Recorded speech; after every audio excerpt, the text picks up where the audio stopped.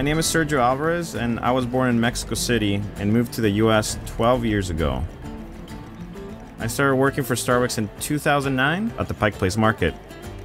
When I was in Seattle, my grandfather passed away, and it was really tough.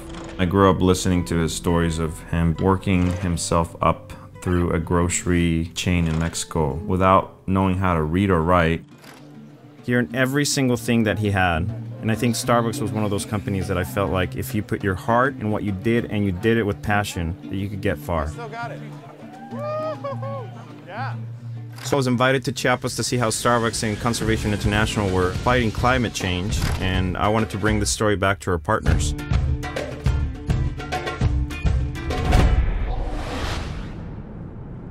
When I was very young, my family and I went to Chiapas. Coming back after all these years, I was able to see the real effect and impact of climate change. And it's happening all over the region. I could really see that the landscape is changing. I mean, farmers are just looking to make a living out of coffee.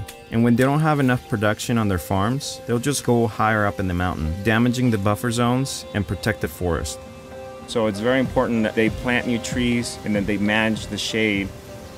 Aperturar más planta porque si no, al talar árbol es lo mismo que hace, afecta el cambio climático. Deforestation is one of the reasons why we see the trends of climate change and the variability in weather patterns in coffee producing areas like this.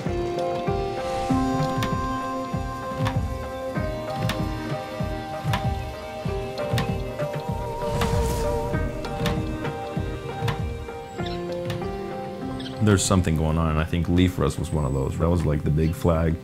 Most of the production was lost in a lot of countries, and the reason why this fungi was so aggressive was due to drastic changes of weather in the region. La roya tiene 4 años que pegó, a los 3 ya no cosechamos nada. Fue una catástrofe total.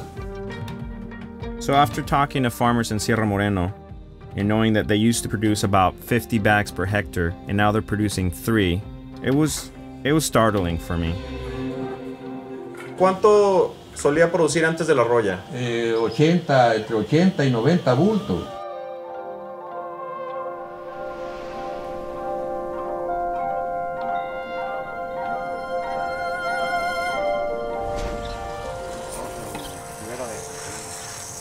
We're at the nursery of Caltenango with about 2 to 3 million rust-resistant plants that will go to producers all around the area.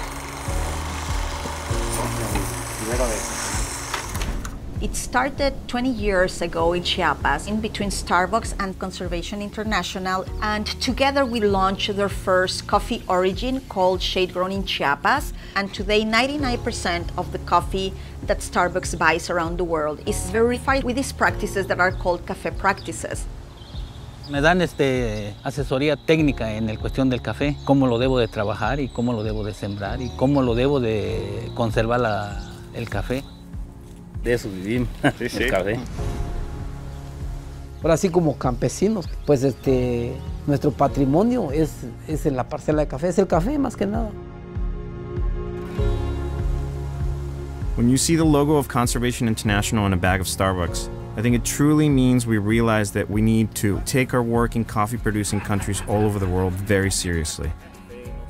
Every cup of coffee we serve is doing good, but that alone isn't enough. Each and every one of us need to do our part to reduce the effects of climate change. It's the love of people, nature, and coffee that can make the real difference.